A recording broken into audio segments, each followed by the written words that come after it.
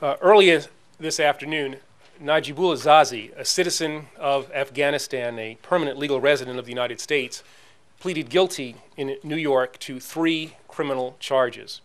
He admitted to conspiring to use weapons of mass destruction against persons or property in the United States, conspiring to commit murder in a foreign country, and providing material support to al-Qaeda. Zazi has admitted that he brought explosives to New York City on September 10th, 2009, and that he and others intended to detonate them on board the New York City subway system.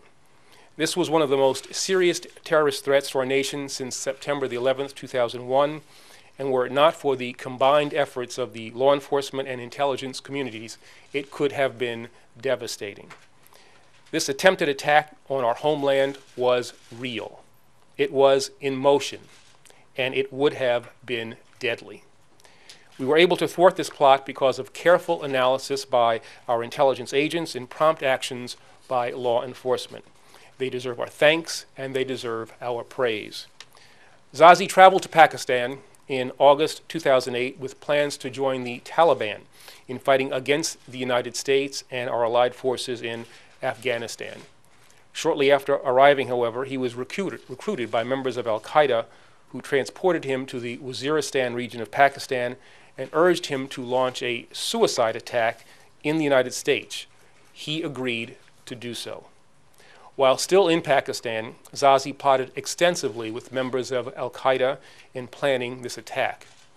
Al-Qaeda operatives trained him in how to construct the explosives that he would use, and they discussed potential targets, including the New York City subway system. Zazi took detailed notes during his training and even emailed himself a summary of those notes so he could access them when he returned to the United States. Zazi returned to the United States in January 2009 and moved to Denver, Colorado. In June, he began reviewing the notes from his training and researching where to buy the chemicals needed for the explosives.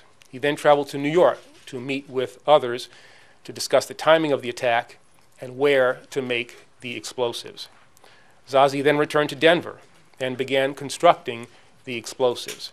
In July and August, he purchased large quantities of components necessary to produce TATP and twice checked himself into a hotel room near Denver, where bomb-making residue was later found. On September the 8th, he set the final stages of the plan into motion, renting a car and driving from Denver to New York with the explosives and materials necessary to build the bomb. He arrived in New York on Thursday, September the 10th, with plans to use the weekend to obtain the final components necessary, to assemble the bombs, and then to launch an attack on the Manhattan subway lines on September 14th, September 15th, or September 16th. Zazi was under surveillance throughout his trip. I want to emphasize that. Zazi was under surveillance throughout his trip. Once he learned of the investigation, he and others disposed of the explosives and other bomb-making materials, and he returned to Denver, where he was arrested on September the 19th. In this case, the combined efforts of the law enforcement and intelligence communities disrupted a major plot, and there is no doubt that American lives were saved. This investigation is ongoing, and we will continue to work around the clock, both to bring others involved to justice and to obtain intelligence that we can use to disrupt further plots. With today's guilty plea, we have brought swift justice to one of the individuals involved in this plot, but we will not rest until everyone responsible is held accountable. This plot is further evidence that al-Qaeda continues to plan attacks against the homeland of the United States. We are at war against a very dangerous and intelligent and adaptable enemy, and we must use every weapon available to us in order to win that war. In this case, as it has been in so many other ones, the criminal justice system has proved to be an invaluable weapon for disrupting plots and incapacitating terrorists, one that works in concert with our intelligence community and in concert with our military. We will continue to use it to protect the American people from terrorism.